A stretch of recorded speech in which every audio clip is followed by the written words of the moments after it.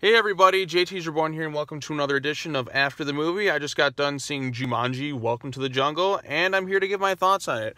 Okay, so before I get into this one, I'm going to do some quick thoughts on the original Jumanji. The original Jumanji is a film that I used to watch a lot when I was a little kid. I mean, I still have my VHS tape. In fact, I just watched it like the day before I saw this one. And it holds up pretty well. Some pretty bad CGI, but you know, it's kind of a dark, twisted kids movie a bit, and it's really sad how poor Robin Williams is stuck in that game for like 30 years. I mean, it's just awful. But anyways, so with this one, they kind of took a twist on it where Jumanji is something that it wants to be played. It wants people to play it for some unknown reason. It just really wants to be played. But I mean, we don't really have to know the reason. It's just part of the mystery. But anyways, so this one, it's a sequel. It's not a reboot. A reboot is a completely new thing.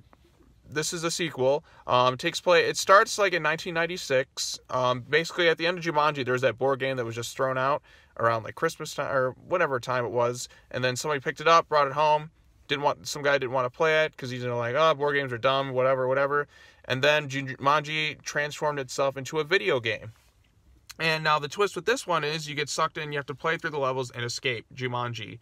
And it kind of like, when I think about it, I'm like, oh, well, that kind of sucks for Alan Parrish, you know, Robin Williams' character. He didn't even have the opportunity to play through the inside of the game and exit out. No, he just had to, unfortunately, you know, just endure until somebody rolled a dice, so that's kind of cheap. But anyways, with this one, it's a bunch of kids. They pick their avatars, and that ends up being like the big actors in the movie, like The Rock, Jack Black, Kevin Hart, and Karen Gillan.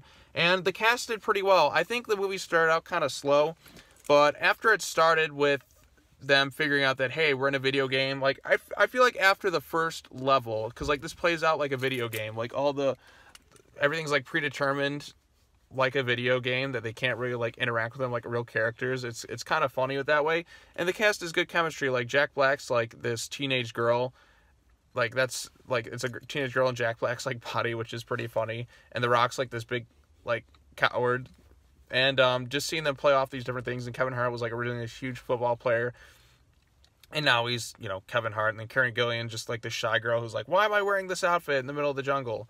And yeah, and they have to stop a villain, return some piece to somewhere, and then find their way back home. So that's in essence the plot of the movie. It's funny. It's a good time. I don't know what else I should really say about it because I kind of want to keep it brief and spoiler-free. But if you're looking for a, you know, fun time, just go with low expectations, and I think you'll be pleasantly surprised. If you like the original Jumanji, you should like this one. In fact, I think this one's a bit funnier than the original Jumanji. Is it better? Well, I mean, I gotta wait and, you know, let it settle in a bit. It's not like I said, like, it takes a bit to get going, but once it gets to, like, near the end of the first act to, like, the end, I was definitely into it. And it's definitely, like, it's a nicer looking movie than the first Jumanji. Obviously, you know, technology's advanced, because the original Jumanji is kind of like a gloomy looking movie. But this one should please fans of the original Jumanji, and I think some new fans in general. So, yep, that's all I got to say. I'll talk to y'all later. I got some more movies to see. And, yeah, go check out Jumanji, Welcome to the Jungle. I think you'll have a good time.